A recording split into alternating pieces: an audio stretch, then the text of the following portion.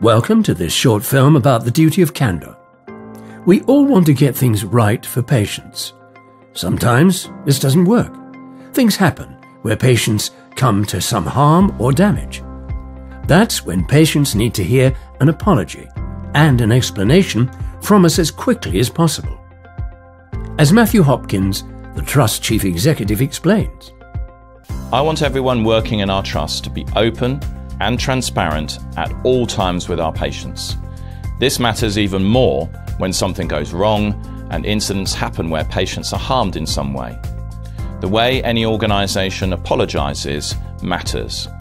It has been part of good clinical practice and professional practice for many years.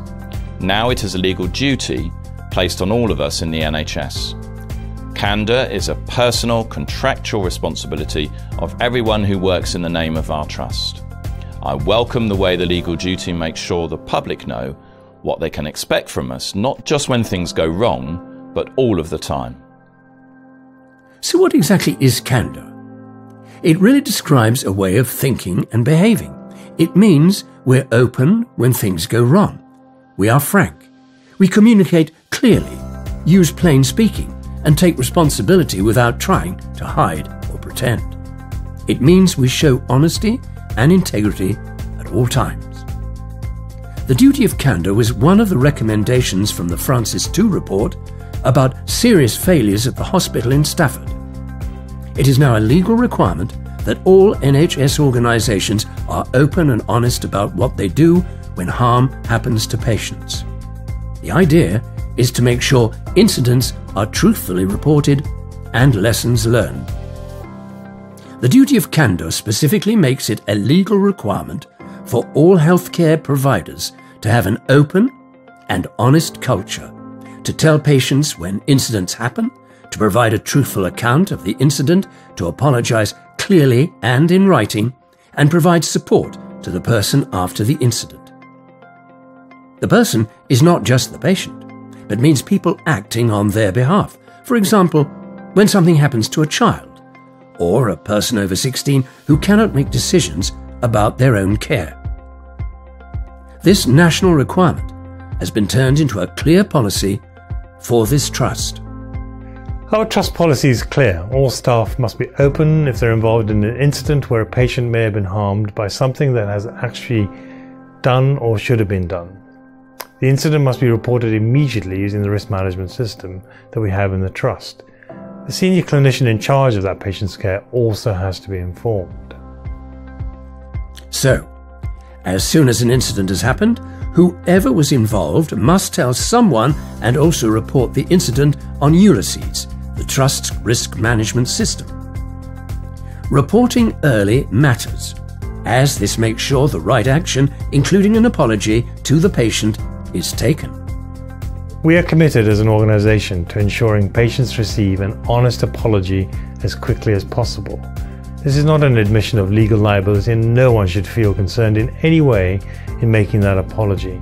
Patients also deserve a full explanation based on what facts are known at the time, as well as being offered whatever support they need.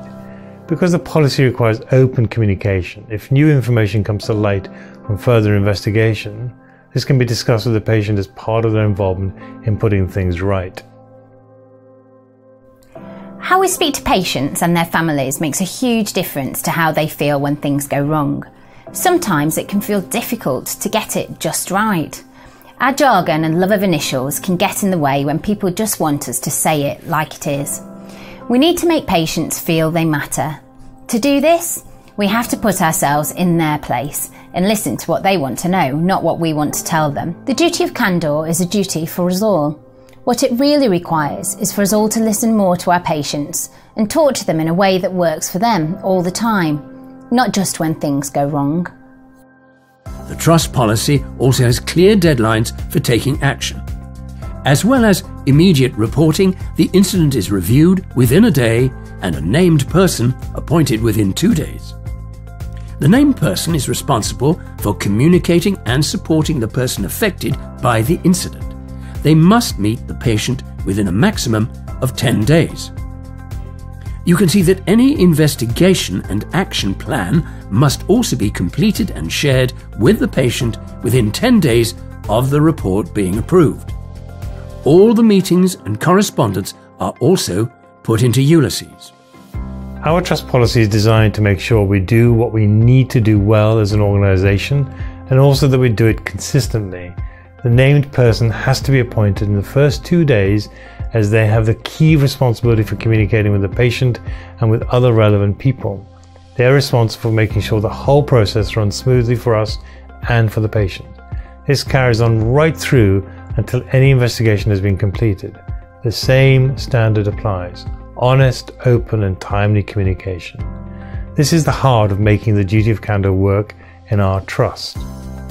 The duty of candour is not something which stands on its own. It is part of the way the trust manages risk, reports incidents, handles complaints, and ensures it provides the highest standards of care. The duty of candour is important in making sure the trust maintains a positive reputation, keeps public confidence, and above all, has the right culture of patient quality and safety. The training that goes with this film covers what the duty of candour means for everyone in the trust in more detail. Thank you for your attention.